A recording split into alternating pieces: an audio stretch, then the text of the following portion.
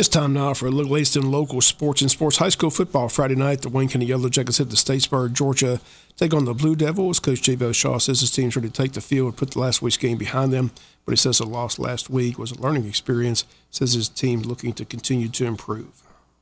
Those guys in that locker room and our quarterback, our running back, our offensive line, tight ends, receivers, know that was an embarrassing display of offensive football. And they'll be the first ones to tell you. I mean, it just wasn't us, not being able to run the football and being able to just create some first downs, keep the defense off the field, play some field position. Just wasn't very good. And they know that. In film session on Sunday, I think if you ask any of those players that were in there, it's hard to sit through.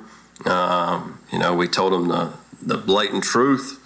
And we got better, and we really, y'all know me. I'm a positive guy, and I try and take lessons from losing. Don't waste an opportunity to get better. Basically, learn from this spot, learn from this situation, and let's move on and be ready to roll for the next time. That was the disappointing thing. I think we let an opportunity go, and we can't get it back. All we can do is move on and get better from it and learn from it and be ready to roll. So we'll definitely we'll respond the right way. That was evident when we came back to practice on Monday. Again, you can hear all Coach J.B. Shaw's comments on the Wayne County Coaches Show. It'll air tomorrow at 6:30. Our pregame from the stadium at 7. Kickoff tomorrow night at 7:30. Tickets are on sale today on GoFan.com. Again, no local ticket sales. Got to go on GoFan.com to purchase a ticket. The state tickets will be available at the gate tomorrow night at the game. Again, it's Wayne County Statesboro Friday night in Statesboro. You can catch it all right here on Big Dog Country, FM 105.5 FM. Other high school games this weekend: Long County hosts Groves, Liberty's at Calvary Day, New Hampstead's at Richmond Hill, Pierce hosts Charlton, McIntosh is at Lanier, Clinch at Bacon, Coffee hosts Salem, Camden County hosts Somerset Academy out of Florida, Brunswick hosts the Islands, and Appling hosts Moorhaven out of Florida. Today, the JV football team in action over at Ware County. That game gets underway at 5 p.m.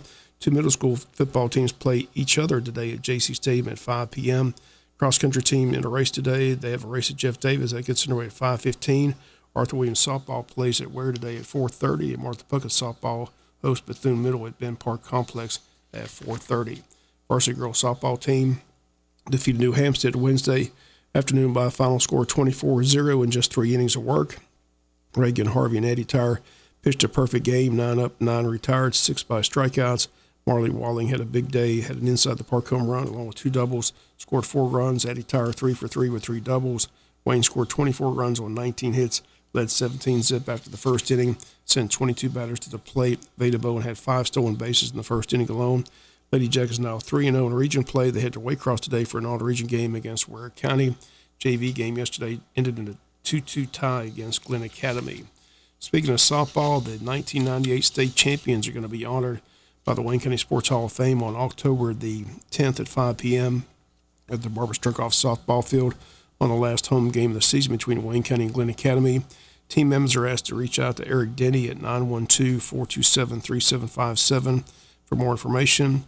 Members of that team included Haley Long, Tiffany Reynolds, Jody Westbury, Jessica Guess, Leslie Grantham, Jenny Tyre, Katie White, Jocelyn Griffin, Heather Blocker, Kelly Brown, Consuelo Hatcher, Casey Harris, Christina Parson, Jennifer Hamilton, Celisa Bell, Ashley Lewis, Lindsey Robinson, and Ashley Bell. Scorekeeper was Nicole Lewis. Coaches included head coach Barbara Sterkoff and assistant coach Sharon Daniel. Again, they're going to be inducted into the Wayne County Sports Hall of Fame on October 10th at 5 p.m. at the Barbara Sterkoff softball field. Should be a big day, and we'll have more on the event. But again, those team members are asked to contact Eric Denny for more information. And the number 912-427-3757. His email is ericdenny91@gmail.com. Annual JD Memorial Golf Tournament is set for Saturday, October 14th at the Pine Forest Country Club. Tee time at 8:30 a.m. It's a 4-person scramble format. Cost is $280 per team, which includes lunch and mulligans and drawings for door prizes. To sign up, call the Pro Shop at 427-6505 or contact Donnie Ray at 427-0376. If you have a business would like to sponsor a hole on the course, that day. You can call Donnie again, the number 427-0376. Always a full field of teams, so be sure to sign your team up early. Again, the annual J.D. Memorial Scholarship Tournament set for Saturday, October 14th. Again, to sign your team up, call the Pro Shop at 912-427-6505. College football this weekend, Georgia will begin SEC play, looking for their 20th straight win as they play host to South Carolina. They get the CBS game at 3:30. Georgia, a 4-touchdown favorite in the game. Eagles of Georgia Southern head out to play Wisconsin, a 12 noon kickoff. Some Wayne County diehard Eagle fans flying out Friday. Hope they enjoy the Eagles' victory. All the action here on WIFO FM Saturday morning. And Saturday night, we've got Georgia Tech on AM 1370. They're taking on SEC opponent Ole Miss. That kickoff set for 7:30 p.m. Again, that action on our sister station, AM 1370. Atlanta Braves clinched their 6th straight National League East title last night, a 4-1 win over Philadelphia. The Braves, the first team to clinch a division title this season or a playoff spot this year. They've got the day off. They travel to Miami to take on the Marlins over the weekend. Braves currently the number 1 seed into the playoffs. They have a 7-game lead over the LA Dodgers, so they should avoid the best-of-3 wild card round, which begins on October the 7th. Playoff ticket information, they state, will be released sometime today. That's going to do it for latest in local sports.